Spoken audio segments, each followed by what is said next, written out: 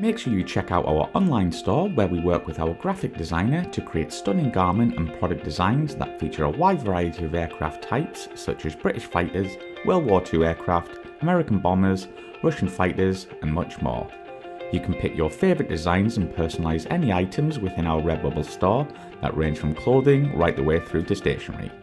All of our designs feature our logo so you can show your support for the channel while getting a quality product. You can head to our website aircrewinterview.tv and click store, or go to redbubble.com/people/AC interview. Thank you and enjoy.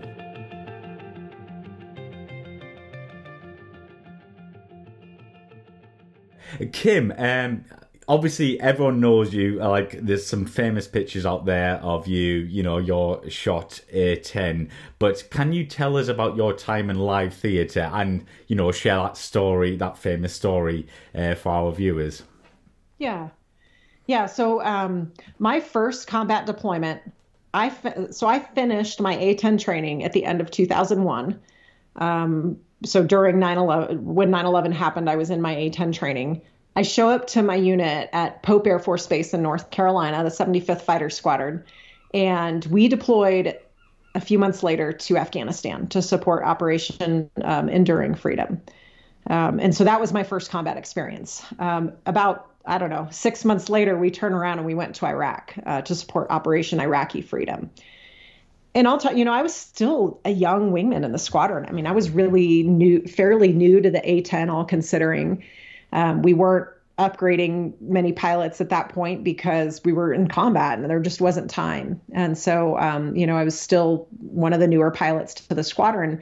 And when we deployed to Iraq and we left at the end of February 2003, I knew I was going, but I wasn't even sure I was going to fly. I mean, we took pilots to work in our mission planning cell. And so I thought maybe because I was inexperienced that maybe I would just work in the mission planning cell. But then when we got our taskings and how busy we were, we needed every pilot that we could get. And so I did end up flying, and we flew starting, once the war kicked off in mid-March. We flew close air support missions, probably had flown 10 to 15 missions. Some of those were quiet missions where we would go out to support our ground troops. And honestly, they were moving so fast towards Baghdad that a lot of times we would be there to support them, but there weren't necessarily any targets. Yeah. And then sometimes we would go out and it would be a very target-rich environment, taking out enemy threats. So the missions really varied. We also supported the Marines as well in their area of operations. But it was exactly what we had been trained to do, which was close air support. And then once our troops reached Baghdad, I feel like everything changed. I mean, they faced more resistance. There were more troops in contact calls where they were taking effective fire. And it really, really picked up. And so on April 7th, 2003, by that point, our ground troops had reached Baghdad. There was significant threats in the area, and there was so much threat to our ground troops that they had started just stacking airplanes up around Baghdad. Right. So we'd take off from Kuwait, we'd fly up to Baghdad, we'd air refuel because for us that was roughly 300 miles an hour of flight time, and we wanted to be fully loaded with gas before we went to support the troops. And so we got gas, and then they just sent us to a point in the stack, and we just wait. Unfortunately, the weather that day was terrible. We couldn't see the ground below. And in fact, I remember my flight lead telling me, like, I'm not even sure we're going to be able to do anything today because we couldn't see the ground, and for us at the time, we didn't have any capability unless we could get below the weather. And so we just were waiting and just kind of chatting in the stack. It was fairly quiet. And then we got a call that a ground controller wanted us to go take a look at an area where he thought that that there were some tanks and vehicles acting as a command post. And so we started heading in that direction and thinking, again, like, I don't know that we're going to be able to do anything. We can't see below the clouds. And if we're just looking for something, we can't go down below the weather. And about that point, we got a call on the radio from a ground controller, and you could definitely hear like the change in his voice because he said, Nice. "Hey, my guys are taking fire. We need immediate assistance." He gave us the coordinates and we immediately just proceeded right over the top of the coordinates. By this point, we could start seeing like a little bit of like, we could see like a little quick snapshot of the ground and then it would go away. We'd see a little snapshot of the ground and it would go away. And so my flight lead kind of got us ready to go. He said, "All right, we're going to plan to go in with guns." We were given a target to strike, which was underneath the North Baghdad Bridge where the Iraqi Republican Guard was hiding and shooting rocket propelled grenades into our troops. And he said, "All right, we're going to go in with guns. Are you ready?" He said, "One's ready." And I was like, "Okay, two's ready." Like, okay, well, shit, this is it. Like, this is what we trained for. And I remember watching him and he just kind of disappeared through the clouds. He found a hole and just disappeared through. And then, I remember kind of looking down and looking for that hole in the clouds. And I saw it and I dove through. As soon as I popped out down below the weather, and now, I mean, we're low. We're lower than we normally are. I could see the firefight. I mean, it was very, I don't know, surreal is the word I can find because like you think of this, you think of what you might see, but I mean, I could see this firefight. I had never really been like over the top of a firefight that low. Yeah. And I could see the tracers and smoke and, going back and forth across the river. Luckily, the river was nice and identifiable and we could see our target with the bridge. I mean, if I think about the good things, That's something. yeah, I mean, the friendlies were on one side, the enemy was on the other. And so we had a very identifiable feature to help us out there. But I remember seeing this firefight, just smoke and tracers and just flashes. It was very intense. And my flight lead is setting up to use guns on the enemy location. And then I just remember seeing all of a sudden like these puffs of gray and white smoke and then bright flashes. And I realize, now they're next to my cockpit, right? Not only is there this firefight happening across the ground, but now they're shooting at us too. But we had a mission to do. I mean, the guys needed our help and we were going to go down and do what we could to help them out. At about that point, my flight lead used gun on the enemy location and the ground controller said, "Not effective. I need you to come in from south to north." And so I aborted my run and we reset up. And at this point, it is a very intense firefight happening. We can see AAA, we can see, it's an intense area where we know that we are at risk as well. And so we decide we're just going to do a couple passes because we want to put fire down on the enemy location as quickly as we can. So immediately we each do 2 passes. We use our 30 millimeter Gatling gun to get underneath the bridge and then also some high explosive rockets, again, to get underneath the bridge without doing damage to the bridge itself or to the surrounding civilian infrastructure that at some point our troops are going to need to use. And so I set up for my last pass and, kind of like I talked about, learning the A-10 for the first time. I'm trying to nail my altitude, my airspeed, get right on my parameters. I fine-tune my aim point as I put my point my nose right underneath the bridge, hit the weapons release button, and then immediately pull off, just trying to get away from the ground, away from the threat.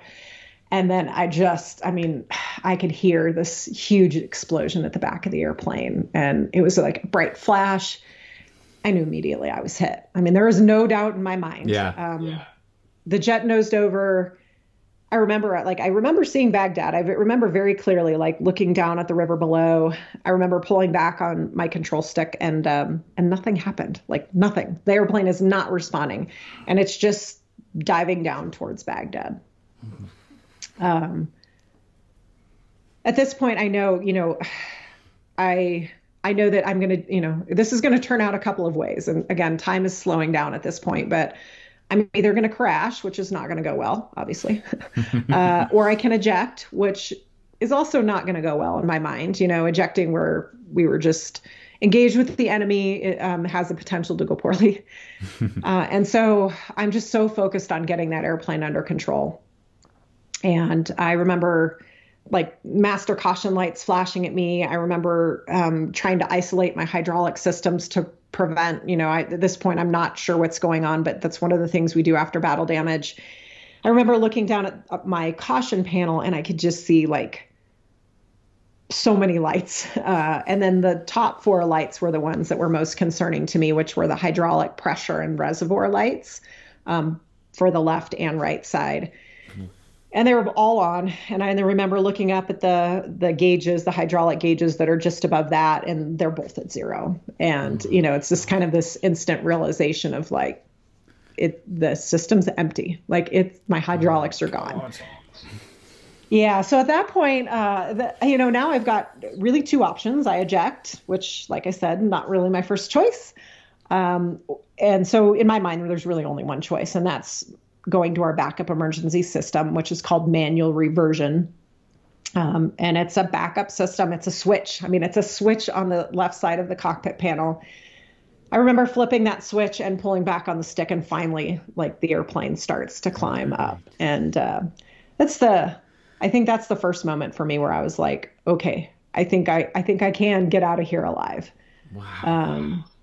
But yeah, there was a lot going on all at the same time. And I don't know, it was probably one of the toughest things that I've ever gone through. But I'm really thankful for the training that I had, that in that moment I could kind of go through my basic aircraft skills of like maintain aircraft control. Well, that's not happening. But analyze the situation and then take the proper action. You just kind of go back to the basics of trying to get the airplane under control, figuring out what's going on, and then take action. And, that's exactly what I did. I didn't do it alone. I mean, I had a flight lead with me. And when I told him I was hit, when I keyed the mic and said 2 got hit, 2 got hit, actually what I said was shit, 2 got hit, 2 got hit, which is what you're not supposed to say on the radio. Yeah. That's okay. When I told him that I was hit, he immediately told me to come west, because in his mind, I had been hit and he wanted me over the friendly location on the west side of the Tigris River, so that if I had to eject, I would at least be over the friendlies. He also told me to put out more chaff and flare because, ideally they're not going to hit me again. And then he also, once I told him that I was in manual reversion, I think at that point he realized how serious the situation was. And he told me to emergency jettison everything off the airplane. So we have one button, everything comes off the airplane in a safe mode. But that is what allowed me to climb up. So full team effort. That's why we fly with a wingman.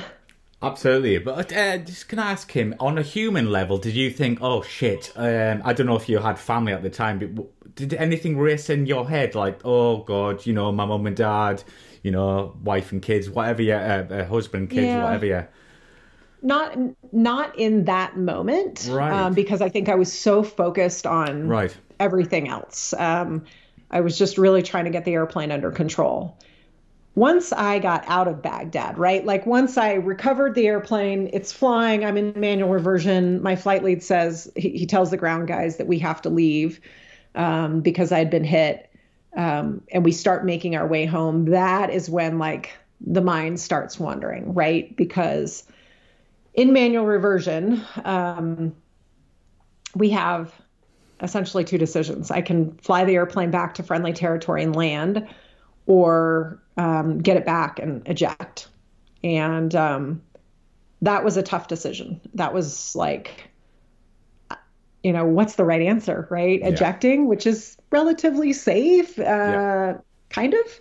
And then there's, landing an airplane that's pretty beat up. And that was a hard decision. And so flying that hour back to home base, back to Kuwait was a tough hour.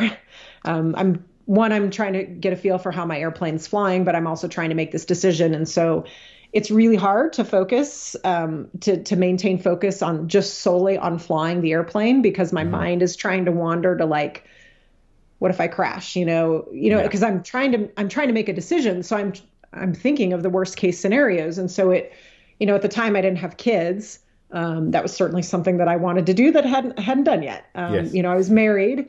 And so it's like, we call it compartmentalization, right? I had to compartmentalize. I had to push those thoughts out. Like yes. I just couldn't go there. Yeah. And so compartmentalize those thoughts and just totally focus on flying the airplane. Easier said than done, right? Because I could feel my mind wander and I would just try to bring it right back in and think about, I'd go through another emergency checklist. I would go through just talking with my flight lead and going through the discussion of, do I land? Do I eject? So yeah, I mean, I'd be lying if I said those thoughts didn't creep in, but Yeah. I tried to not think about them.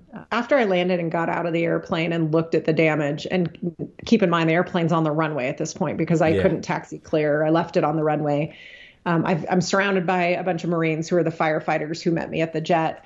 And I hop out and I look in this airplane and it is like dripping with hydraulic fluid. There are holes everywhere. There's a football sized hole.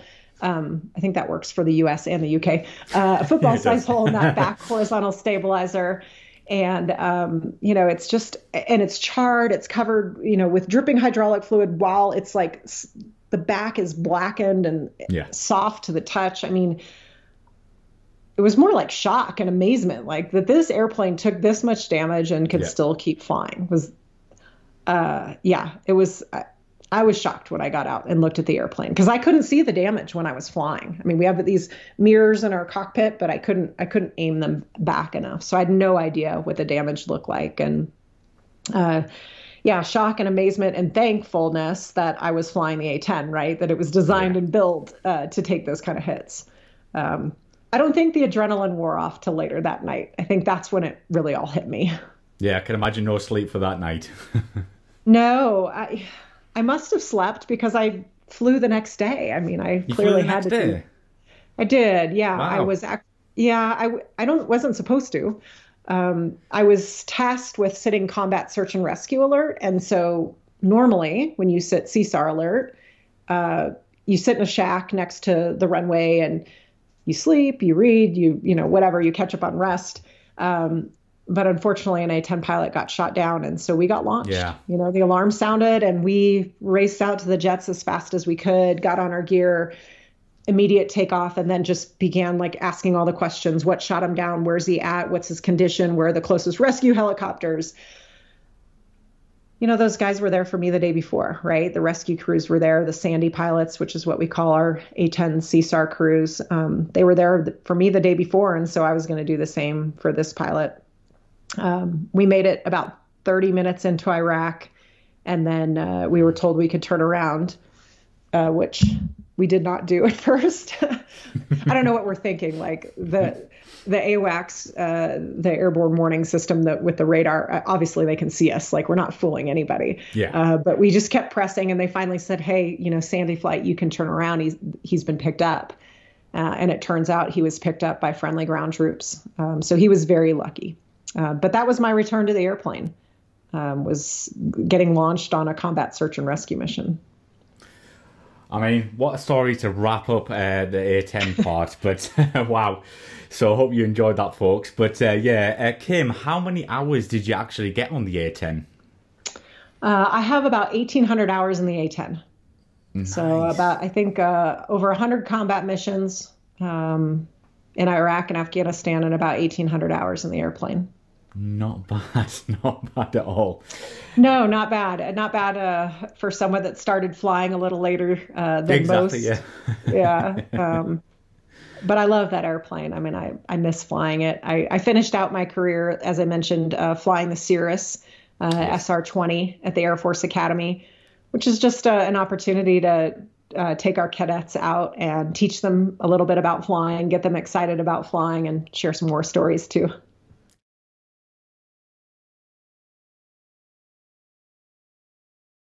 So we got, I think we got one question from our patron here, and then a few personal questions if you're happy with that, Kim. So this is from Joe Kunzler. So when was your final flight and how did it go? My final flight, let's see, it was July of 2018. I was back at Davis Monthan, which was fitting. So at the time I was also a group commander, so in charge of about 1,000 people throughout South America, Central America, and the Caribbean.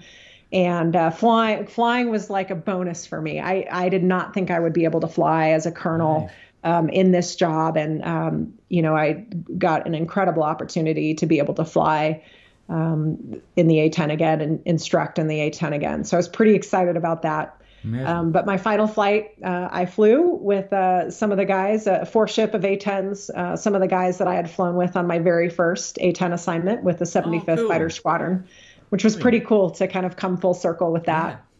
And we went out on the mission with the sole goal of trying to stay at 100 feet for as long as we could on the mission. We went low altitude out to the range. Based on some of the rules, we obviously couldn't be that low over the city of Tucson. But once we got to the range, we dropped down to 100 feet, stayed at 100 feet, did a low altitude mission, got to shoot the gun again on the last ride. So just popping up enough over ridges to shoot the gun, and then coming back home. And it was a little sad, actually, like coming up initial, leading my four ship up initial, so right over the top of the runway, and then watching, them all land, and I was the last one to land. But I remember just taxiing in and seeing everybody there waiting for me, and it was a little sad, in many ways, like what a amazing opportunity that I had. And did you get the champagne sprayed all over you? Yeah, champagne, the fire bottles with my kids did that. But, I think about like it kind of gave me a chance to reflect, right, on everything that I had done and just the impact that we had made. And I guess I missed probably one of the best parts was walking out to the airplane that morning to launch. And I got out to the airplane, and on the A-10, to get in the airplane, it requires you to climb up the ladder to get in the airplane. And so there's a door that covers the ladder. But when we walk out to the airplane, the ladder door is open. And I walk out to the airplane, and there on the ladder door is some new art that the squadron had created for me. And it's actually behind me here. They created personal ladder door art for me as a picture of me. My call sign is Killer Chick, so that says the killer on there. Yeah. I just go by KC. But to walk up to that jet and see that ladder door art, it was just such a, I don't know, it was just such a tribute that, my squadron did that for me, and just kind of brought my whole career into perspective of what they were, what they did. And then after the mission, once I landed, they actually gave me the ladder door art as my farewell gift. So now I have it here in my office. Absolutely amazing, Kim. Yeah. And you've had an amazing, pretty awesome way to end it. I still miss it. I would go back in a heartbeat, but pretty good way to end it. Absolutely. So I've got a few personal questions to wrap up here, Kim. So do you have any hobbies? Yeah, I mean, I have young kids, so I spend a lot of time with them, but I absolutely love to ski. I love the outdoors. I love to hike. I'm in Colorado, so I try to get, my goal is 52 hikes in 52 weeks for the year. So I managed to nail that last year. But yeah, I love being outside. I love hiking and skiing. And as you might guess, for skiing, I like to push myself a little bit on the slopes. I'm always a fan of finding the double black diamonds and the open chutes and the backside of ski areas. But yeah, those are probably my favorite things to do. Nice. And this is probably an easy one for you, but we ask all our interviewees this one. But favorite aircraft you have flown? Oh, well, that's easy. It's the A-10. Yeah. It's the Warthog by far. Absolute favorite aircraft that I've flown. I don't think anything would ever beat it. Is there an aircraft you would love to fly, either past or present? That's a really good question. There's so many. I would love to, I think I would go back to World War II vintage. I think probably anything in that era I think would be really cool. Bombers, fighters. Yeah, I don't know. I think it would all be really cool. Okay, I'm going to pin you down to one because or everyone says... Space shuttle. Or the space shuttle. Oh, wow, okay. Right. That's interesting. But I'm not... everyone says World War II, Spitfire, Mustang, but I'm going to, push you to pick one from, Cold War era or some sort of modern jet. Oh, like a modern jet? What I would fly? Oh, I'd love to fly the F-35. I think that would be awesome. Oh, wow. Right. That's cool. Yeah, I'd love to see, the difference in technology, just in terms of, where we came from and where we're at with the new technology. We sent a lot of A-10 pilots to the F-35 community because we want the F-35 community to be good at air to ground and supporting our ground troops. So, yeah, if you want to pin me down on one, I think if I were to go back in time, maybe the P-51, forward in time, the F-35. So, Kim, what are you currently up to, and can we find you online? Yes, absolutely.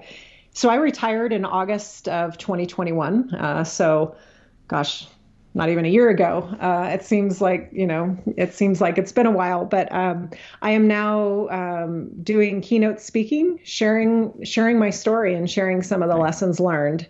I look back on that mission, and so much of that impacted my life. It impacted my career. It impacted me as a person, as a mom and a wife. And I just think, there's so many lessons learned that I love to share that I think relate to people's personal and professional lives, to business as well.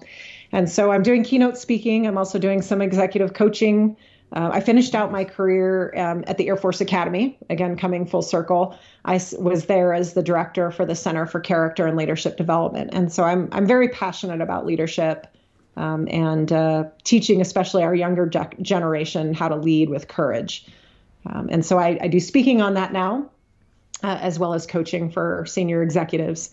And so you can find me online. I've got a website where people can find me. It's www.kim-kc-campbell.com.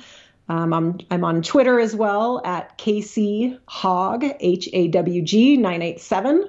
And at LinkedIn as well. You can find me there as Kim-KC-Campbell.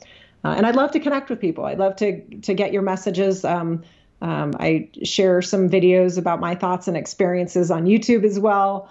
But I love to get the messages and the personal notes as well. I think it's important that we all connect and share those lessons learned.